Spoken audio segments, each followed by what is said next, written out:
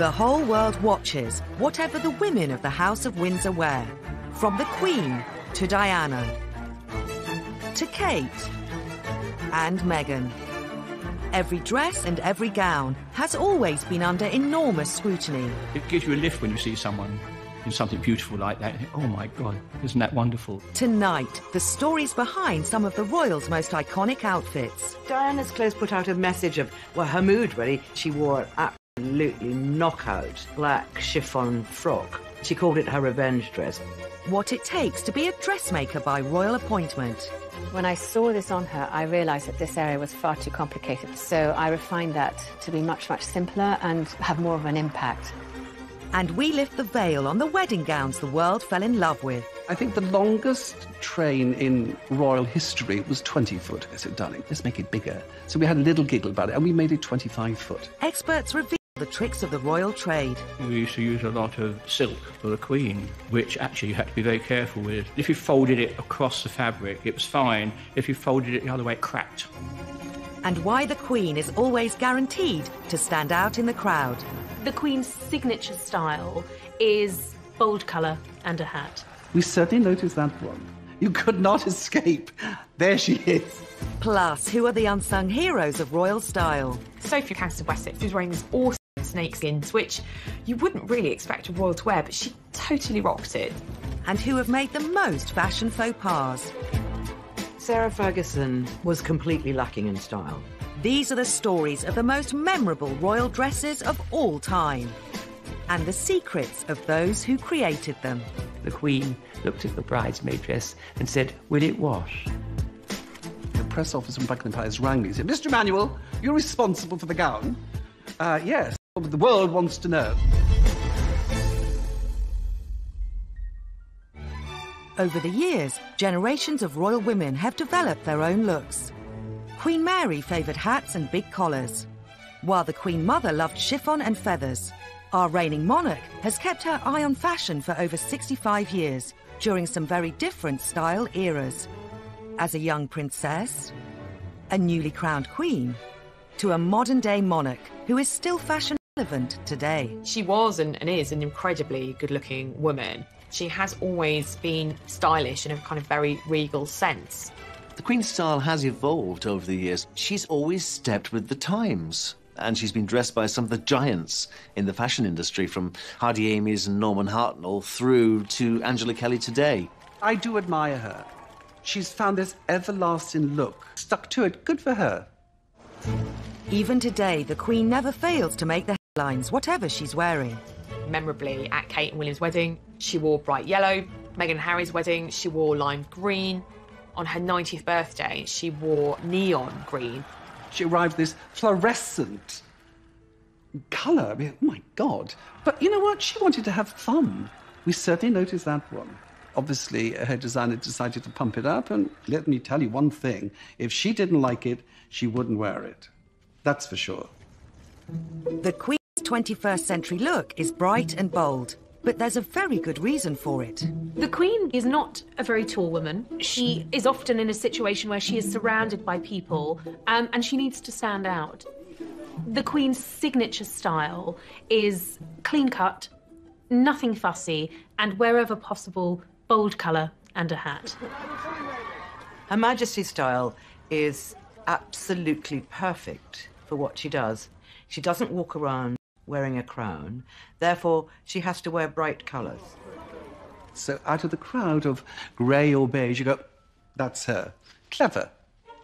The Queen was not always seen in glorious technicolor. Her early fashion statements were captured in black and white, but that didn't stop her creating her own style. I always love looking back at old photographs of the Queen because she was a stunner. It's easy to forget that she was a young woman and she did wear kind of off-the-shoulder dresses and, you know, ball gowns. She had such a tiny waist. I'm incredibly envious of her very slim waist. She always looked immaculate. She dressed in that wonderful 50s style of clinched-in waists and wide skirts and high sandals. And she lived in a man's world, and she wanted to do everything completely correctly. When she became queen, she had to think carefully about her style and which designers she would wear. There is no reason why English fashions should not compete with the famous creations of the dress houses of Paris. One designer the Queen favoured was Norman Hartnell, the darling of the British fashion scene. He was known for his opulent yet dignified designs. It's a very convenient dress for the evening because it has pockets to it, you see. It has a multitude of sins. Norman Hartnell. And also Hardy Amies made some beautiful outfits for the Queen. But I think my favourite are her old Hartnell dresses. They hark back to an era of such elegance, such style, and such incredible workmanship. From the very beginning of her reign, the Queen has been a fashion inspiration.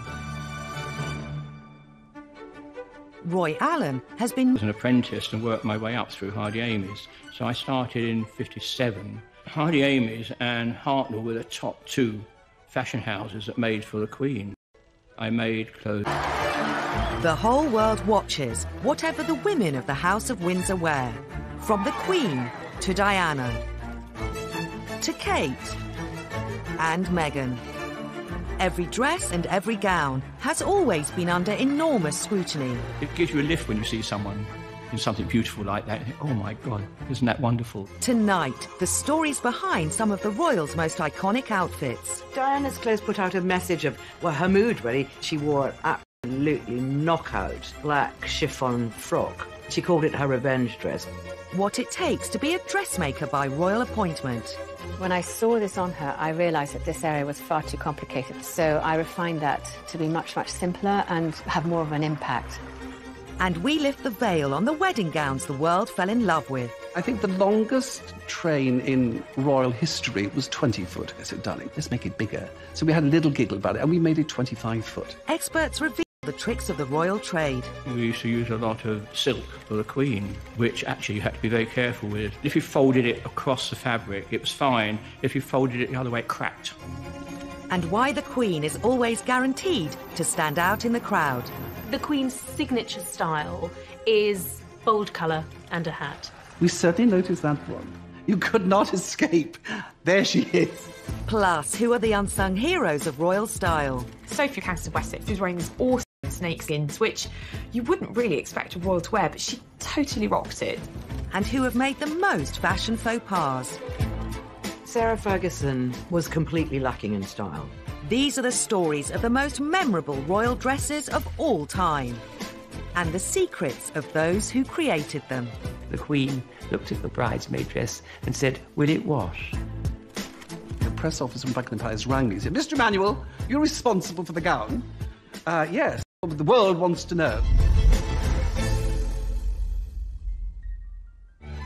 Over the years, generations of royal women have developed their own looks. Queen Mary favoured hats and big collars, while the Queen Mother loved chiffon and feathers. Our reigning monarch has kept her eye on fashion for over 65 years, during some very different style eras.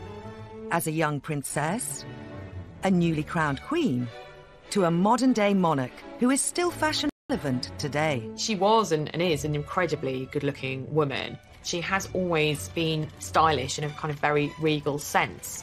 The Queen's style has evolved over the years. She's always stepped with the times. And she's been dressed by some of the giants in the fashion industry, from Hardy Amies and Norman Hartnell through to Angela Kelly today. I do admire her. She's found this everlasting look. Stuck to it. Good for her. Even today, the Queen never fails to make the headlines, whatever she's wearing. Memorably, at Kate and William's wedding, she wore bright yellow. Meghan and Harry's wedding, she wore lime green. On her 90th birthday, she wore neon green. She arrived this fluorescent colour. I mean, oh, my God. But you know what? She wanted to have fun. We certainly noticed that one. Obviously, her designer decided to pump it up, and let me tell you one thing. If she didn't like it, she wouldn't wear it. That's for sure.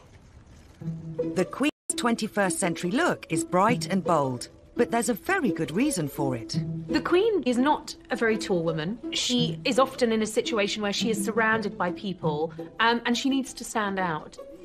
The Queen's signature style is clean-cut, nothing fussy, and wherever possible, bold colour and a hat. Her Majesty's style is absolutely perfect for what she does. She doesn't walk around wearing a crown, therefore she has to wear bright colours. So out of the crowd of grey or beige, you go, that's her. Clever. The Queen was not always seen in glorious Technicolor. Her early fashion statements were captured in black and white, but that didn't stop her creating her own style. I always love looking back at old photographs of the Queen because she was a stunner. It's easy to forget that she was a young woman and she did wear kind of off-the-shoulder dresses and, you know, ball gowns. She had such a tiny waist. I'm incredibly envious of her very slim waist. She always looked immaculate. She dressed in that wonderful 50s style of clinched-in waists and wide skirts and high sandals. And she lived in a man's world and she wanted to do everything completely correctly. When she became Queen, she had to think carefully about her style and which designers she would wear.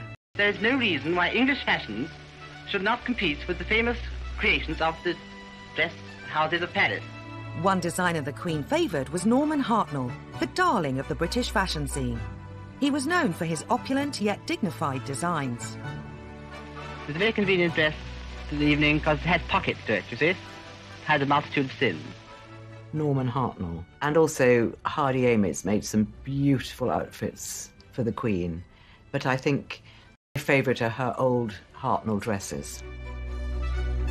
They hark back to an era of such elegance, such style, and such incredible workmanship. From the very beginning of her reign, the Queen has been a fashion inspiration. Roy Allen has been... I was an apprentice and worked my way up through Hardy Amies. So I started in 57. Hardy Amies and Hartnell were the top two fashion houses that made for the Queen. I made clothes for Princess Margaret and Fergie, the Queen Mother, in Usher Cornwall. It gives you a lift when you see someone in something beautiful like that. You think, oh my God, isn't that wonderful? You know, it gives you a lot of pleasure. The royals have many demands upon their wardrobe, from walkabouts to state dinners to meeting foreign dignitaries. They need to be ready for any occasion. There was so much going on that the royals went to, so we were always making clothes for them. The normal thing was 3 fittings. I only ever did 1.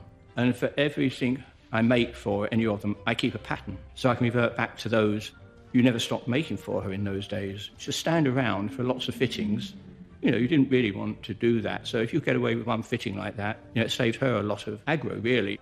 In his early days of making clothes for the Queen, Roy couldn't resist a keepsake. The very first thing I worked on when I was an apprentice was a blue coat that she wore to go to Canada. And it had big beaver cuffs on it. When it was fitted and I had to mark up the alteration and everything, the piece I cut off of it, I kept because I thought, oh, the Queen's had this, the Queen's worn this, and I still have it to this day. The Queen works with her designers to create the perfect outfit. Those collaborations often offer an insight into life behind the scenes with the royals. One of her favourite couturiers, Ian Thomas, made this beautiful outfit for her. When he was doing the hem, Prince Philip walked through the Queen's dressing room and said, nice dress. And a Queen flushed scarlet. And I always remember him telling me that story. She was just so thrilled to get the compliment from her husband, who's normally so brusque and offhand. David Sassoon is one of the world's most admired designers, dressing superstars like Audrey Hepburn, Elizabeth Taylor, and the ladies of the House of Windsor. He's one of the royal family's most trusted dressmakers. When you design for a member of the royal family, they usually have an itinerary of what they're going to be doing in the next few months and what kind of clothes they require. You then submit sketches of the sort of things that you think might be suitable for that particular occasion. It could be a garden party. It could be an opening of Parliament. It could be a very grand ball. One of my first memories of making something for the member of the royal family was Princess Anne. She was 8 years old and she was to be a bridesmaid for the first time. It was very exciting for me because I had only recently come as a student from the Royal College of Art, and suddenly I was going to Buckingham Palace to fit a dress on a royal princess. Designers were tradesmen, so we went to and Nanny put Princess Anne into the bridesmaid dress. And then, out of the blue, the Queen appeared. And I walked backwards to make a bow and walked into this corgi bowl full of water, which upset all over my shoes. And the Queen pulled a cord by the side of the fireplace, and a liveried page appeared and wiped my shoes. My memory is that the Queen looked at the bridesmaid dress and said, "Will it wash?" She was very concerned that it would wash. I think the Queen is actually quite thrifty when it comes to her wardrobe. There are occasions when she will rewear something, or she will take a dress and team it with a different frock coat or accessorise it and update it. Frugality runs in the family. The Queen's daughter, Princess Anne, is the ultimate thrifty royal. She has worn this cream and navy coat repeatedly over the last 35 years. Working with her dressmakers, the Queen knows what it takes to be perfectly presented. You do give them alternatives. You show them a selection of fabrics to choose from, and then they would say, well, I rather like red, and you might suggest a softer red rather than a bright red. So together, you work with the member of the royal family on what the final garment is going to be. She's very good at sitting, knowing what to do, to smooth things out as she sits down, which is very important. We used to use a lot of silk, which actually you had to be very careful with. It was called zibeline. And if you folded it across the fabric, it was fine. If you folded it the other way, it cracked. She's got her kit, as it were. She's got her working clothes. She can outdazzle everybody with her diamonds. Hello. And there's a lot of them. I think she sees it as her working wardrobe. And I imagine when she comes back from some gala or reception, she probably takes the tiara off, kicks off her shoes, and relaxes in a dressing gown, like any normal woman would do. When meeting foreign dignitaries, what the Queen wears can sometimes have special significance. In 1983, during a visit to the 20th Century Fox Film Studios in LA, she wore a gown emblazoned with the Californian poppy. She calls them her costumes. Which costume will I wear today? She's dressing up and going out onto the world stage to perform her duty. The state visit to Ireland in 2011 was a hugely important moment in relations between the two countries. By wearing designs reflecting national colours and symbols, the Queen dresses for diplomacy. When she had the state dinner, the shamrock was embroidered within her gown because it's a business. The bodice and sleeves of the Queen's white silk dress were adorned with over 2,000 hand-sewn embroidered shamrocks, while a Swarovski-embellished Irish heart. They are very much functional business dresses, and they are paid for by the Foreign Office because the Queen, as head of state, is representing her country, and this is a work outfit. The Queen has created a very specific look with a very strict code. What I admire about Her Majesty the Queen, she's found a formula that works, and she's stuck with it. And she looks great. Yet even the Queen couldn't compete with one woman. Diana could have worn a plastic sack and looked great. The press immediately called it the black dress. It caused a bit of a stir. That, I think, was the moment that the world woke up and thought, wow, look at Lady Diana. And we reveal how Diana had her very own Pretty Woman moment.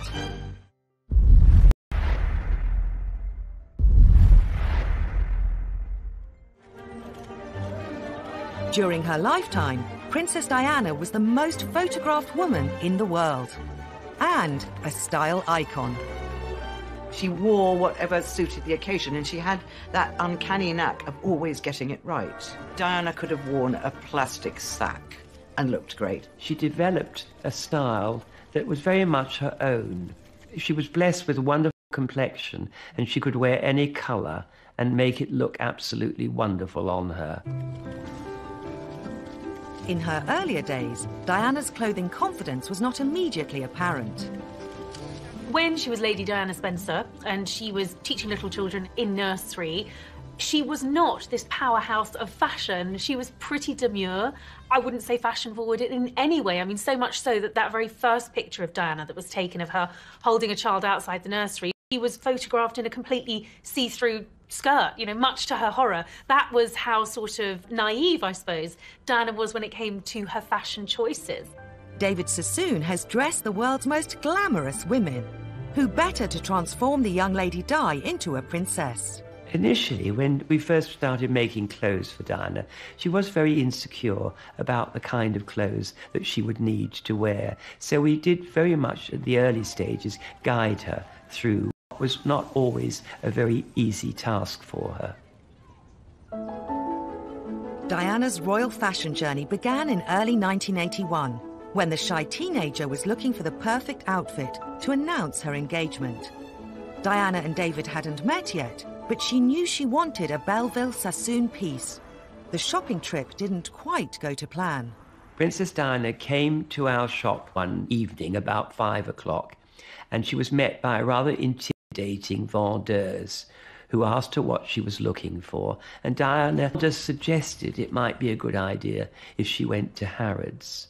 When my partner Belinda Belleville and I heard, we were absolutely horrified to discover that she didn't recognise Lady Diana and suggested that she went to Harrods for the outfit. It then turned out was the one that Diana would wear for the official photographs with Prince Charles on the announcement of her engagement. Diana's engagement outfit was, I think, very much what we would expect of a young royal bride to be. She had that beautiful engagement ring, which really was the centrepiece of the day, complemented her eyes, and obviously she chose to reflect that blue in her choice of suit and the frilly white blouse, very fitting of the time. I'm not sure how comfortable Diana felt in it.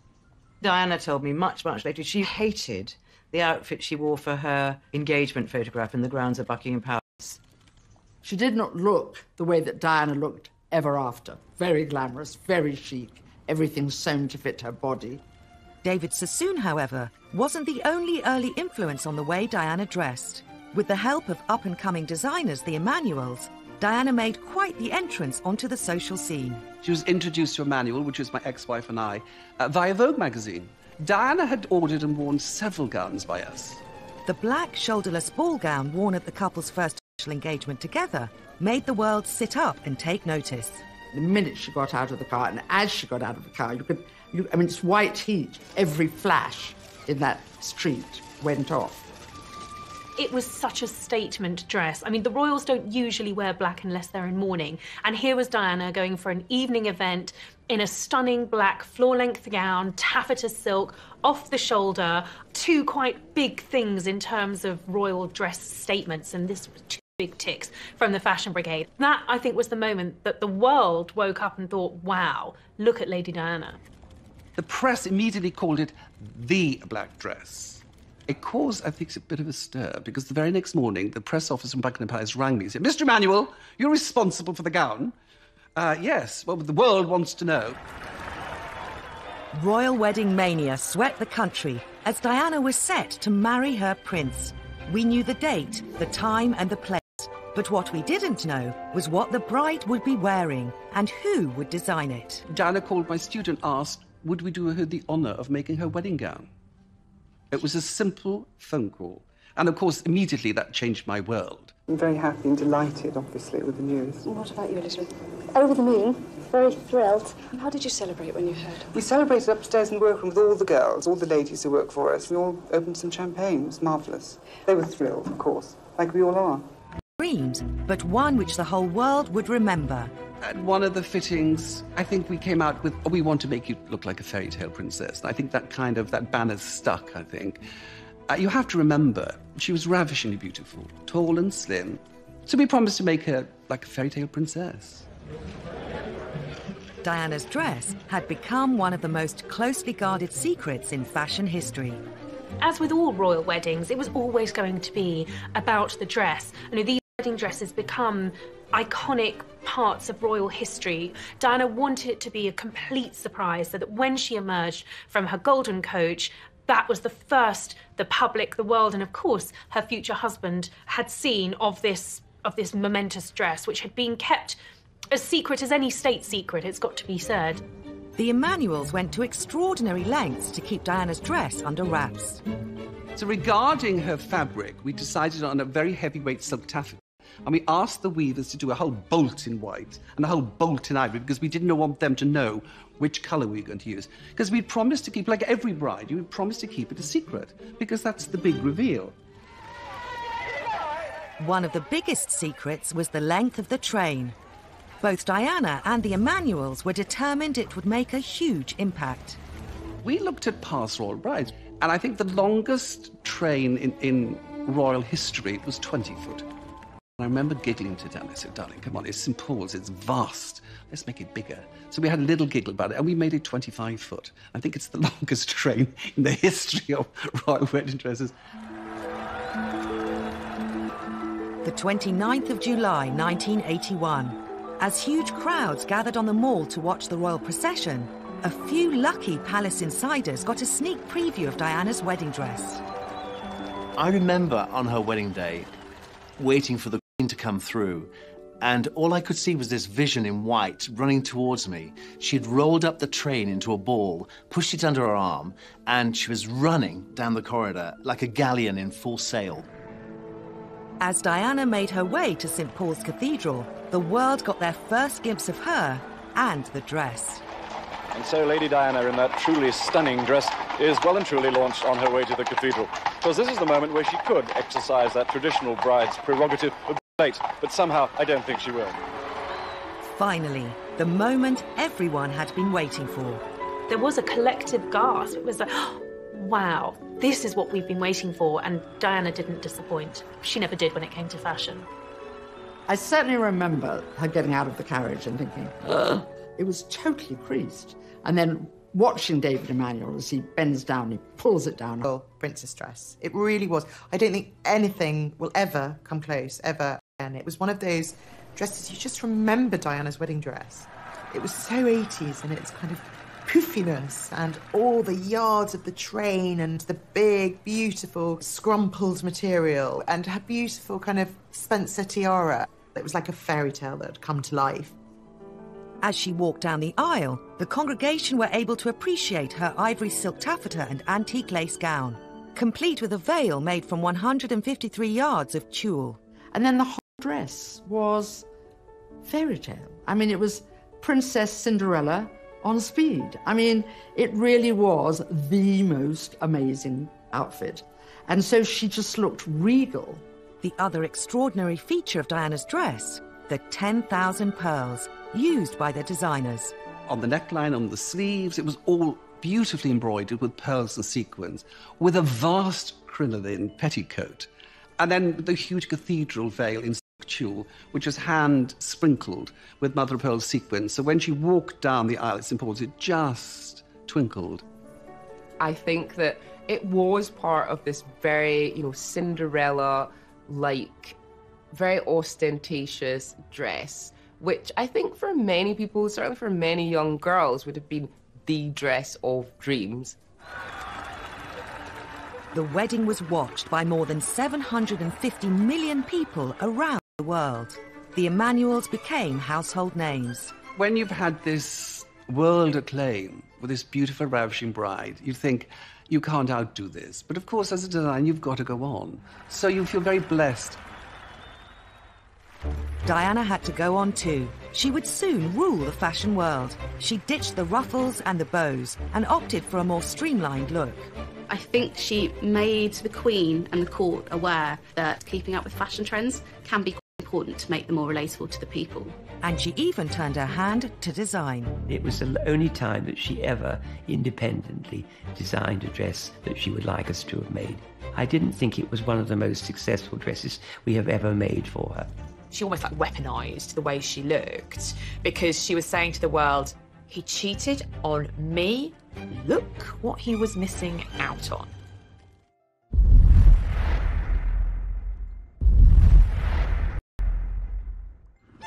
As her confidence grew, Diana stunned us with some of the most iconic looks of the 80s. Princess Diana had a very romantic approach to fashion. She liked pretty clothes initially, but she did change. She learnt to be very stylish and very sophisticated.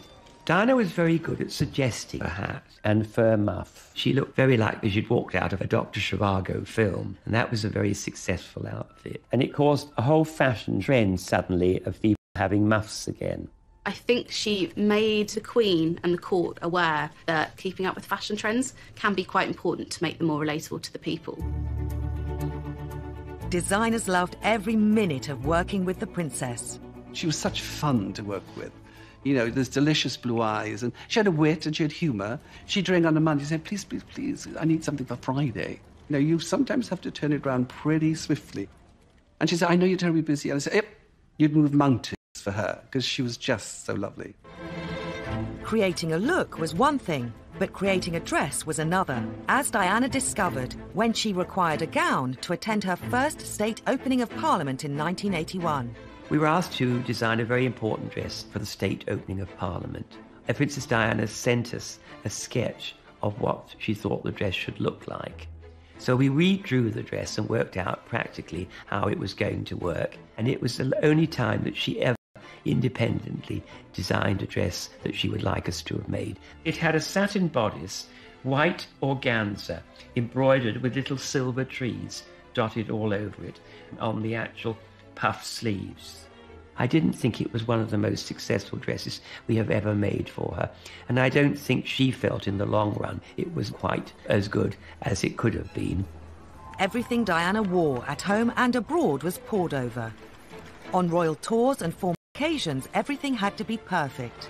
If you're dressing a rod, particularly for a foreign tour, you've got to do your research. It is a huge responsibility. And the other thing to remember, it's going to be watched and scrutinized by billions of people around the world. Wherever she went in the world, what Diana wore was headline news. And tonight's bare-shouldered dress showed a very sunburned neck. I was very proud of this particular dress because Princess Diana wore this to the opening of the Barbican. And she's put at the top, yes please. It was in burgundy taffeta with a ruffled sleeve with a little bit of white lace poking out and a little square neckline.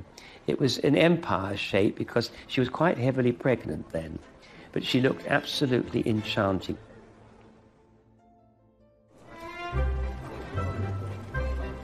Throughout the 1980s, the princess's style continued to evolve. She took a very lovely diamond and emerald necklace and she wore it as a headpiece. And it looked amazing. I mean, I'm not quite sure how she managed to fasten it at the back of her head, but she obviously did, and it looked fantastic. The princess always remembered to thank the designers. To Australia. Dear David, thank you so much for making me 2 wonderful dresses to wear on my trip abroad. With love from Diana. In 1985, the Prince and Princess of Wales visited America. And at a dinner in the White House, Diana dazzled the world with an iconic gown. The perfect moment in the perfect dress. I think the most standout gown of all for me, because I was there, was when she went to Washington with the Prince of Wales and went to dinner at the White House with Nancy and Ronald Reagan. And she wore that amazing, inky, blue-black velvet dress, which was designed by Victor Edelstein, who's now an artist. But he was very much a hot designer of the 80s. But we were all penned outside the room. And as each major movie star came in, people were throwing questions at them. John, are you going to dance with the princess tonight? She'd like me to. When John Travolta came out, he was absolutely charming. And he said, yes, I danced with the Princess of Wales. And we didn't know he was twirling her around. The whole trip was tied in with showing off the best of British. So Diana did really pull out the stops with her wardrobe for that trip. As Diana became bolder, so did her fashion choices. She became a royal-style rebel. Diana, over the years, learned to break the rules. Diana was one of the first to wear trousers on an official visit. She was the first to stop wearing hats with every occasion. It was tradition for royal women to wear gloves, but Princess Diana put her own spin on it when accessorizing a 1980s Bruce Oldfield power frock at the America's Cup Ball in '86. She wore one black glove and one red glove, but her hairdresser at the time was someone called Richard Dalton, and he used to actually help her with choosing things. So these little touches were usually a combination of Diana and probably her dresser. I think it's fair to say that Diana took the royal rule book when it came to royal dressing and ripped it up and started again. She loved fashion and she wasn't afraid to experiment as well. Diana knew the power of wearing the right dress at the right time. In June 1994, she attended a charity event in what would become one of the most talked about dresses she ever wore. That night, a documentary was due to air on TV that would shock the world. The Prince of Wales had decided to tell the world that he committed adultery with Camilla Parker Bowles on national television. And the night that was broadcast, the princess was to attend the Serpentine Gallery for her friend Lord Palumbo, Charles has just said. And anyway, I haven't got anything to wear. So I said, yes, of course you've got something to wear. She said, well, go and find me something then. So I went to her wardrobe room and I pulled out the Christina Stambolian dress and showed it to her. She said, I can't even fit into it now. I said, try it on. So she slipped into it, I zipped her up, and she looked $1 million. Diana had bought the dress 3 years before. Worried it was too daring, she kept it in her wardrobe. That night seemed the perfect time to wear it. That image of Diana in that dress was splashed all over the papers. The Christina Stambolian little black dress became known as the revenge dress. She almost like weaponised the way she looked because she was saying to the world, he cheated on me. Look what he was missing out on. I think it's an absolute 2 fingers up to him. You know, it was saying, I'm in charge. I'm the one that gets the attention, not you. I am now on the stage. Goodbye, Charles. When her divorce from Prince Charles was finalised in 1996, a new Diana emerged. The hemlines were higher, and so were the heels. She was allowed to wear clothes that weren't necessarily by British designers. The world, in terms of fashion, was completely open to her. She could do what she wanted. One of the first things she did was start wearing high heels. She generally only wore flats around Prince Charles because they were approximately the same height. So for her to be able to wear heels was one of those big moments actually saying the royal rules don't apply to me anymore. Her skirts were shorter, her clothes became much more overtly sexy, and she really came into her own as a very glamorous, starry princess. Diana's royal wardrobe was bulging with glorious gowns, so in 1997 it was time to have a clear-out. Once again, Diana broke with tradition and sold off some of her most beautiful dresses. There can rarely have been an event quite like it, a second-hand clothes sale that had caught the attention of the world. In consultation with William, he said, Mummy, why don't you sell all your dresses for charity? So she said, William, that's a great idea. At $65,000. For you, sir. The clothes that represented much of the princess's married life were disappearing under the hammer, each one with its own fans, its own bidders. The dresses raised nearly £3 million for charity. The famous White House gown broke records and sold for £240,000. The lasting memory was the very last lot. She nearly didn't sell. She said, I think I'll keep this one because I felt every inch of princess when I was wearing this. But then, if we let it go, maybe someone could get married in it one day and bring them happiness. Diana paved the way for the royal women that followed her. Royal fashion, and I think when you look at the Duchesses of Sussex and Cambridge, I think Diana did very much pave the way for individuality within the parameters of royal dressing.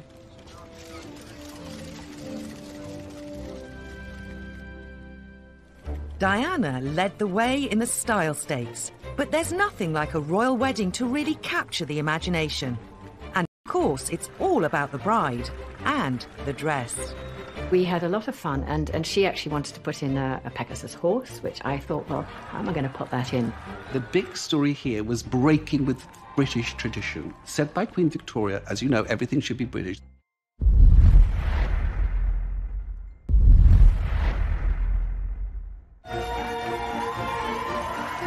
While it's now traditional for royal brides to wear white, when Queen Victoria married Prince Albert in 1840, her choice was considered a departure from the usual brighter colours.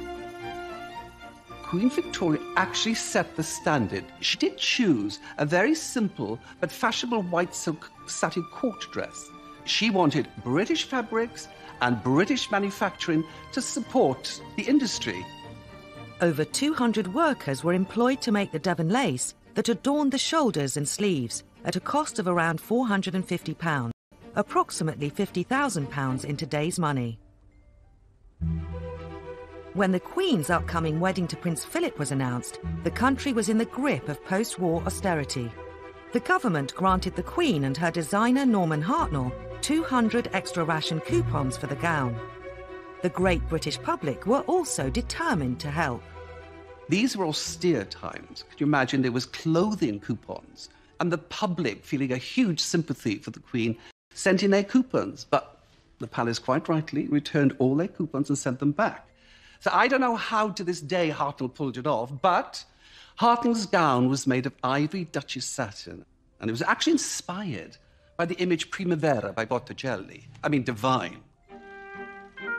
By the time it was announced the Queen's younger sister, Margaret, would marry society photographer Anthony Armstrong-Jones, times had changed. In 1960, austerity was out, celebrity glamour was in. Princess Margaret was, very much a style icon and transgressed from royalty to celebrity. She would pore over magazines and ordering clothes from international couturiers and designers.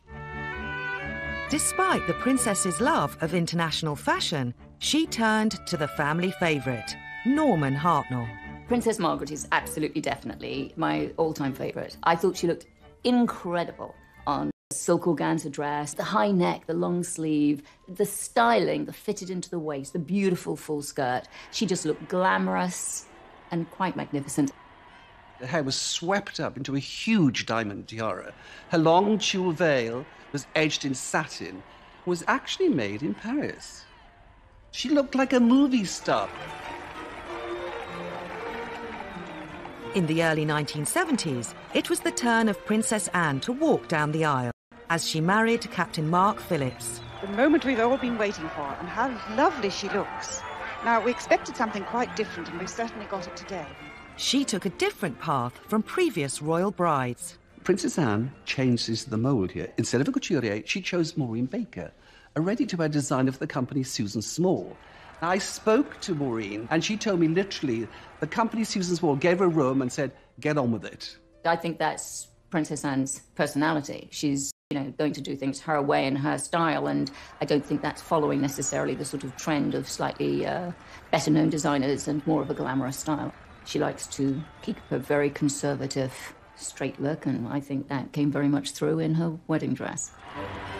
She looks absolutely marvellous.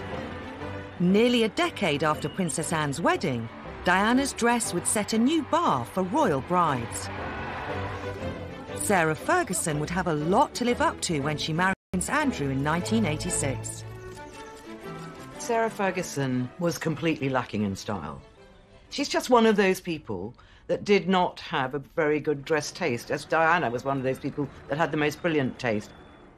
Fergie appointed British couturier Lintka Chirac to design her wedding dress.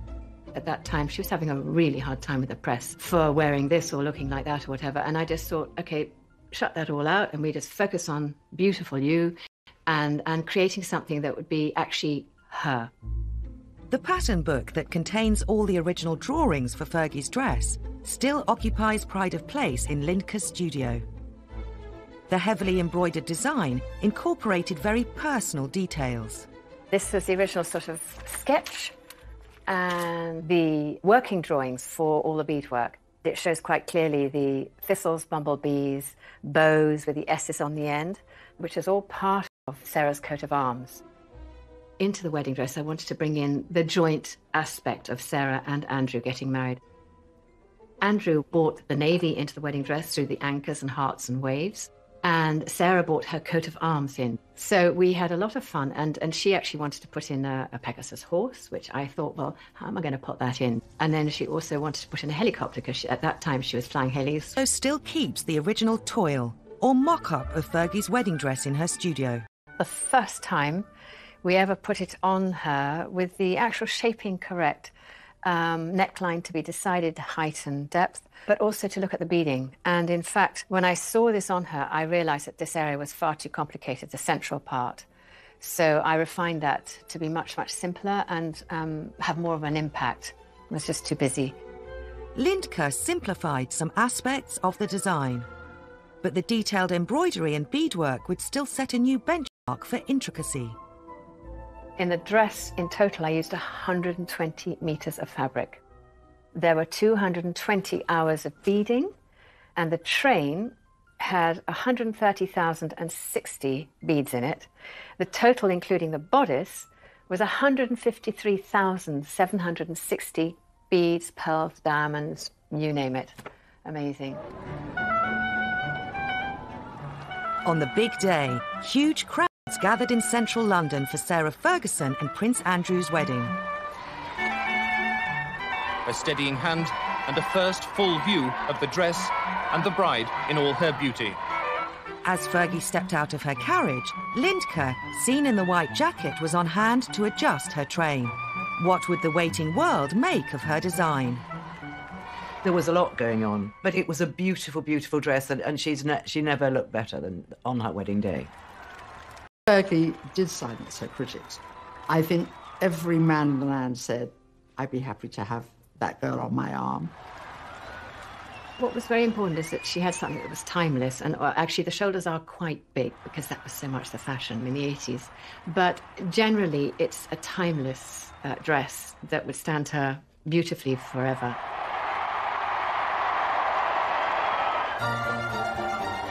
The 1980s were a golden era for royal wedding dresses. 3 decades on, Diana's 2 sons, Harry and William, would also walk up the aisle. If you look at the Duchess of Cambridge, she's constantly being compared to Diana.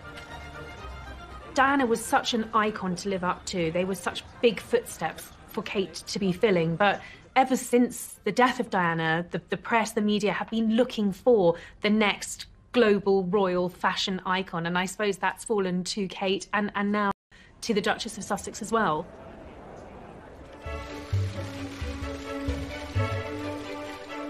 After William and Kate announced their engagement, speculation was rife about who she would choose to design her dress.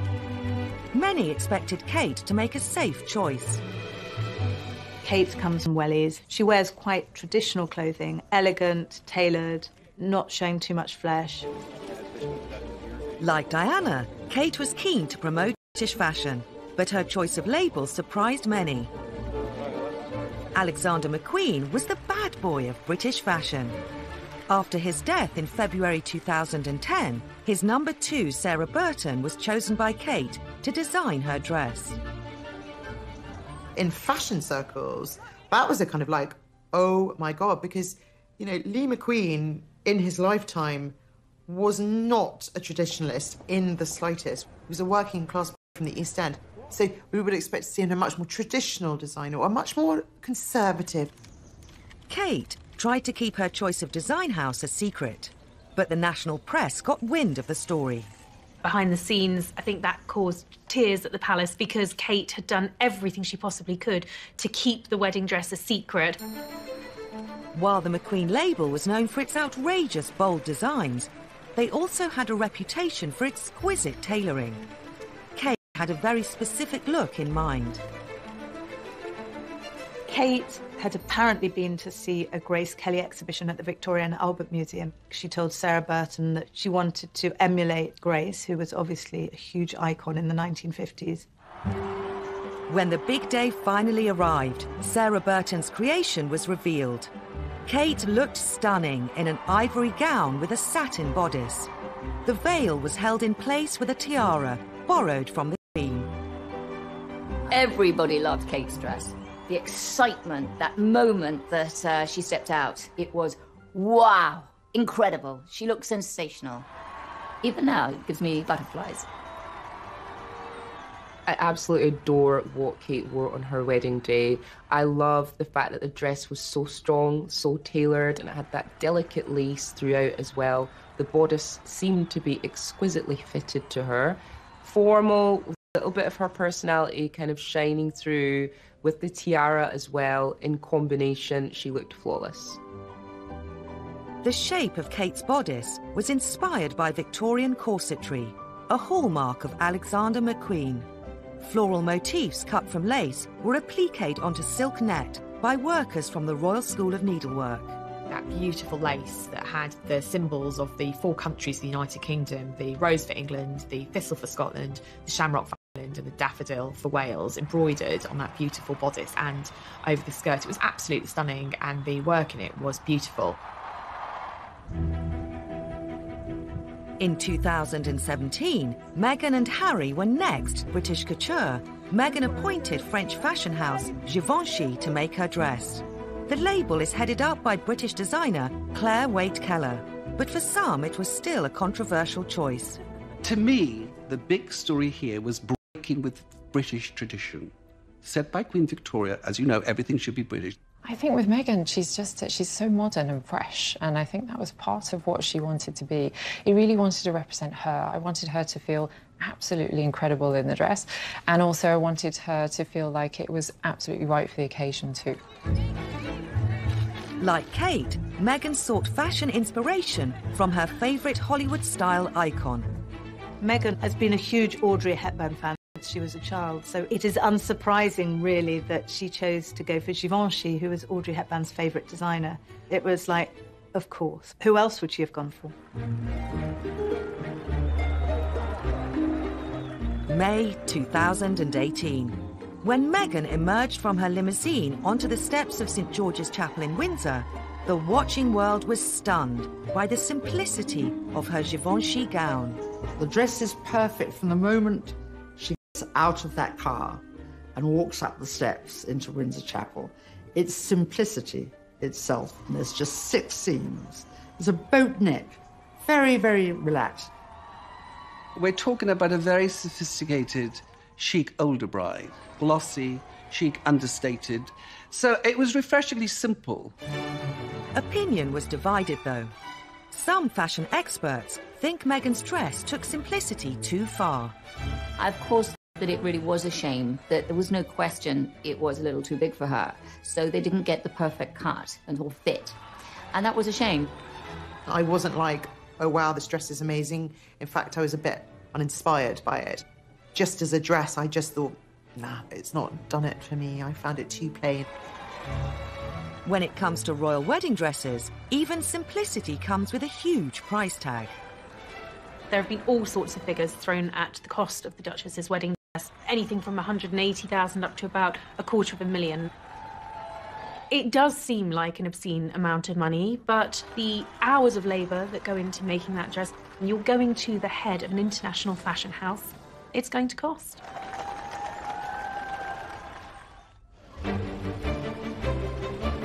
With such scrutiny also comes criticism. And while some royal women seem to be getting it right, others are accused of fashion fails. People couldn't decide whether it looked like an octopus, a loose eat or a pretzel. All the negative attention ended up being on poor Beatrice and her hat. While the eyes of the world are on Meghan and Kate, another royal who has learned how to dress for the occasion is Camilla Parker Bowles. When she married Prince Charles, she was widely lauded for her understated style. Dressing Camilla for her wedding day was a pretty tricky feat. She wasn't a young bride getting married. This was second time round. And actually, I think she got the tone just right on her wedding day. She wore this gorgeous sort of dove grey embroidered Anna Valentine coat dress all the way to the floor, paired it with this really fun Philip Treacy spray hairpiece. I mean, the colours looked great. Again, very classy, very put together. Roy Allen has been dressing Camilla for the past 14 years. I often stick to a certain shape with her, which is just trying to do something different with it. Because I like to give her a waist, and more shape and that in it. Like all members of the royal family, the Duchess of Cornwall requires a wardrobe for official engagements. I did have one outfit once where she wanted an outfit for one of the tours they were doing. It was only a week before, and she decided she needed another dress and coat. And she wanted it in blue, and I said, well, what am I going to do? And she said, oh, I trust Mr. Roy to get the colour and everything, and the style. I don't need to see a drawing of it or anything. So I did. Had one fitting that week and finished it for her for the end of the week to take away with her. Because it's very important you get things done early for them, because they all have to be loaded into the plane and things the day before. So it's very important that you're not late.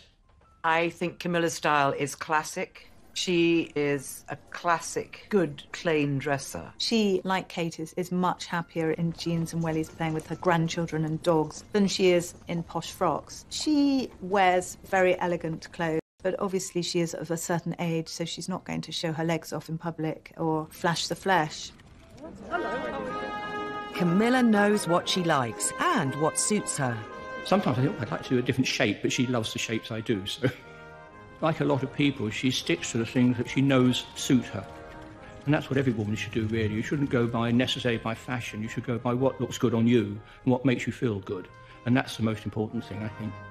Of the many outfits he's designed for Camilla, Roy has his own personal favourites. This I made early on in my days making for the Duchess. It had these wonderful curved seams that went round and came up the back and curved round again. And that was all hand embroidered, like the sample here, and it had a narrow one at the side of it as well. I had to do a curved zip in it, which I'd never done before, so that was quite interesting. I enjoyed making it. It was great fun. This is one I made for one of her trips, which she liked, and she's worn quite a lot to different things. This was in a lovely purple wool, and it had rows and rows of pleating around the neck and around the cuffs, so it was very pretty. It was quite popular, and it's been photographed quite a lot. Understated her style may be, but Camilla hasn't gone unnoticed by the fashion world's biggest names. Edward Enfield, who is the new editor of Vogue, adores Camilla, thinks she's the best dressed royal. He thinks she's gorgeous. He wants to put her on the cover of Vogue. I mean, I'd love to see Camilla on the cover of Vogue. I think that would be awesome. The Duchess of Cornwall is finally getting some recognition for her fashion. But she's not the only royal who's sometimes underappreciated in the style stakes. I think the one who's not applauded enough is the Countess of Wessex. Sophie Rhys-Jones, Countess of Wessex, I think is one of the best dressed royal women. She is fashion forward without being too out there, without being too outre. It's not ostentatious, it's not full blown, it's very pared down. I often see her at Ascot where she's got it spot on, where so many royals get it wrong. She dresses now better in her 50s than she did when she was in her 30s, which is quite interesting. She's more than happy to sort of experiment with patterns and fun and flamboyancy. One of Sophie's favourite designers is Amelia Wickstead, and she's worn some stunning Amelia Wickstead dresses in the past. And I remember at the Palace of Versailles, she was wearing these awesome snakeskin, which you wouldn't really expect a royal to wear, but she totally rocked it. She was wearing something that was very fashion forward, but in her way, her style. But there are others who have come in for huge criticism. The worst dresser of all time was definitely Fergie. And she looked great in her own clothes and jeans and T-shirts, but she was just a disaster in the fashion of the 80s because it was too much for her. It was too frilly, there were too many bows, there were too many tweaks, there were too many frills. And she said so herself. So Fergie in the 80s just didn't go together. She actually, I think, as an older woman now, has got her style absolutely on point. She's got really good legs. She always wears dresses or pleated skirts, a top and a blazer. And, you know, she's got that lovely red hair. Learning from the past mistakes of others isn't always easy. In the way that Sarah Ferguson's always had a bit of a bad reputation when it comes to fashion, unfortunately her daughters haven't escaped that either. I mean, that image of Beatrice in the Philip Tracy hat at the royal wedding in 2011, I think is one that will forever haunt her. People couldn't decide whether it looked like an octopus, a loose eat or a pretzel. All the negative attention ended up being on poor Beatrice and her hat. Often with the York sisters, it's a case of trying too hard and feeling that they need to look apart. Well, and actually, when you do see them out and about, they look great. I think it's when they're trying to dress up for a big occasion. Even the Queen isn't immune from the odd-fashion faux pas, although they've been few and far between. Variety performance, and she wore this frankly hideous dress. It was bright yellow in the skirts and the top of the dress was in a harlequin print of other vibrant colours. It was just jarring to the eyes to see, if I'm honest, and not what you usually see from Her Majesty for an elegant evening occasion. A state banquet in Slovenia was another example of that. Quite a nice silver brocade gown that she was wearing, but it was trimmed with fur around the cuffs and the neck. The proportions were just off and it just looked a little bit strange for the time and the occasion. So that was a no from me. With designers on hand to create unique pieces, royal women can be reasonably sure they won't be caught in the same outfit as anyone else, surely. The Queen was looking at a swatch of fabrics with Bobo MacDonald, who was her dresser at the time. And Ian said, Your Majesty, I think that one of my other clients might have that dress. He said, let's have it then. And he said, but Your Majesty, I don't want anyone else to be seen in the same dress. She said, yes, what fun. So he made the dress for her. Much later on, the Queen was telling him a story. She was at Royal Ascot. In those days, they had a house party for the entire week of Ascot. She walked down the stairs wearing this dress, and she looked up, and there was one of her house guests wearing exactly the same dress. And she said to Ian, "And guess who had to go and change?" So she beetled back upstairs and changed. She found it amusing. It turned into one of the rare occasions when the Queen is rumoured to have changed outfits for a guest. The royal family have always had an effect on fashion trends, and that's never been more true than today. The younger royals have become the ultimate fashion influencers. The Kate effect first struck when she wore a £40 dress from Topshop. Literally, the website crashed. Everybody wanted to be seen in that dress. Family have long been considered global fashion icons, from Princess Margaret in the 1950s to Princess Diana, right through to 21st century royals Kate and Meghan. Kate and Meghan are very different. They're very different women and they dress in different ways. I would say that Kate is very much aware that she will be the next Princess of Wales and she will be Queen one day. She's been groomed to be future Queen. Her style is more restrained and more regal than the rest of them.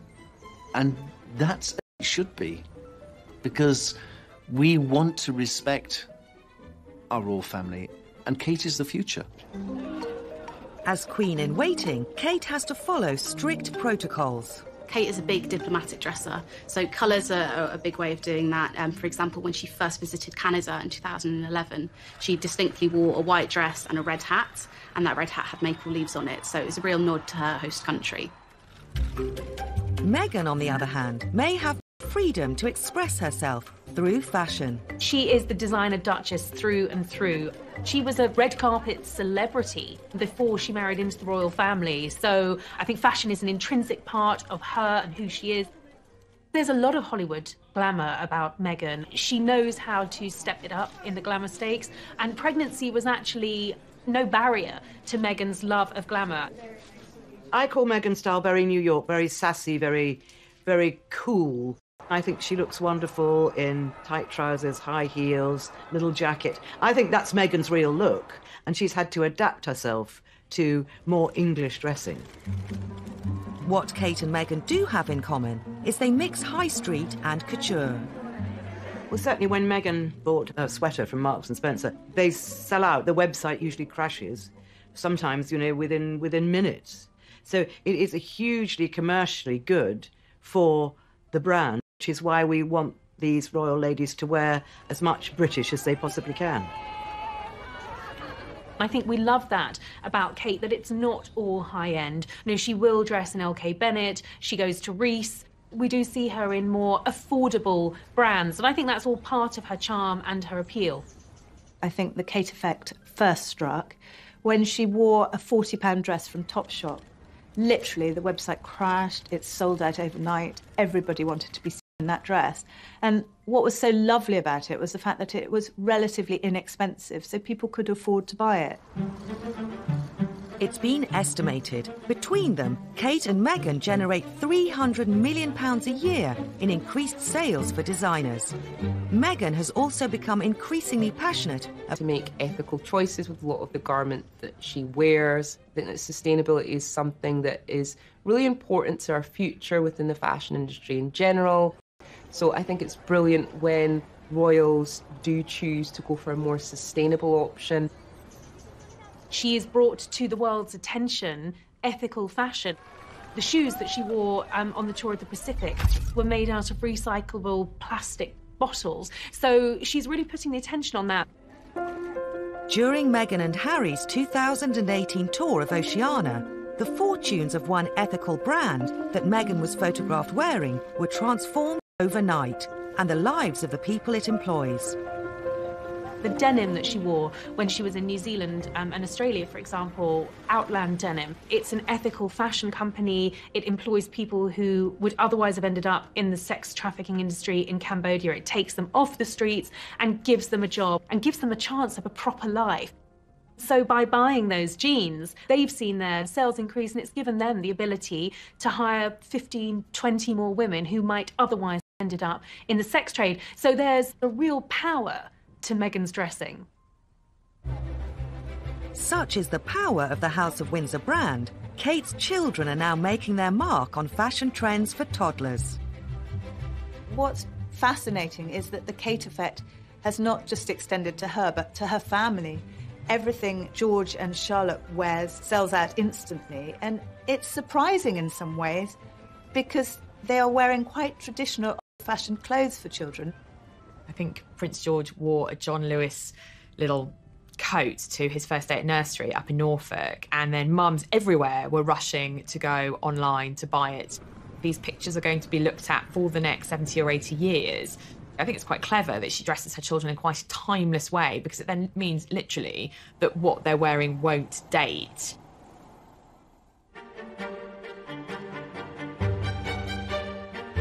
Over the decades, the royals have skillfully used the way they dress to send out a message.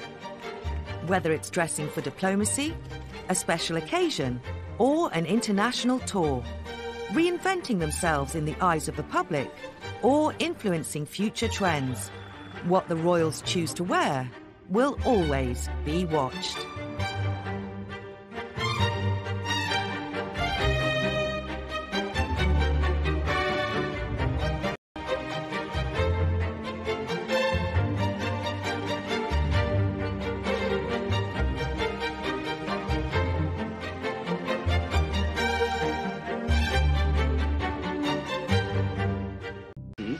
Should not compete with the famous creations of the dress houses of Paris.